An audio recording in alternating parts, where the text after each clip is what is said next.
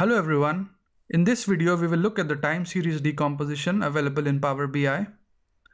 This is a custom visual. This is a custom R visual.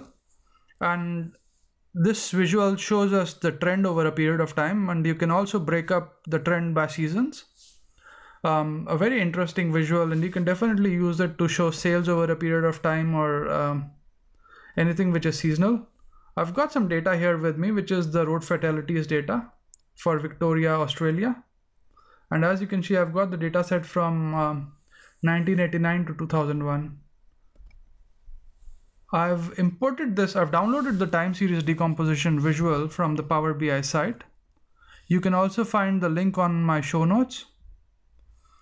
And I will also upload the data set that I'm using so you can use it. So you will find the link in the show notes again. I've imported this data set. I've imported this visual now, and what I will do is I'll just select month and the time and all road users on the value tab, and it by default gives me it shows me all the visuals. So the third one is the trend line. The second one is by month, how it breaks, but we can change this. So let's go to the format tab and we'll go to the graphical parameters and we'll change the plot type. So if we just select it to trend, it will just become the third line.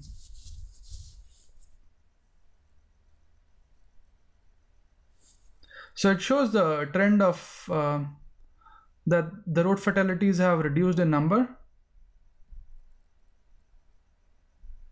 And then if you look at the seasonal, it will show how the fatalities have been across different months.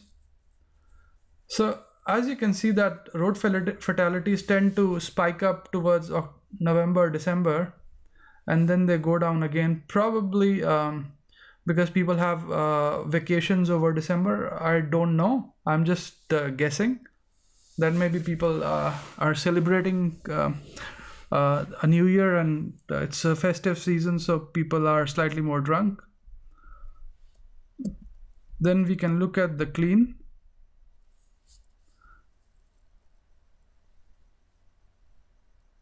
And as you can see that the number of deaths or road fatalities have gone down. So it shows us the trend line. It is a bit of a trend, like the trend is going down, but at the same time it shows us the seasonal values as well.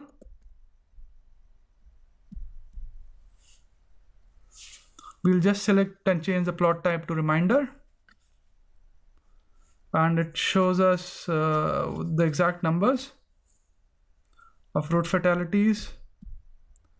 If you go to by season, it will just show us, so for example, for the month of January, how it has been over a period of time, and starting from 1989 it was really high, and then it's gone down in 2001, and it seems the same is the case for all the months.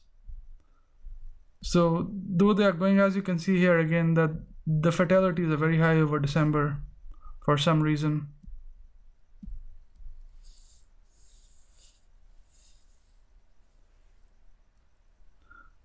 So this was an example of the time series decomposition visual for Power BI, and I hope you find this video useful, and thanks for watching this video.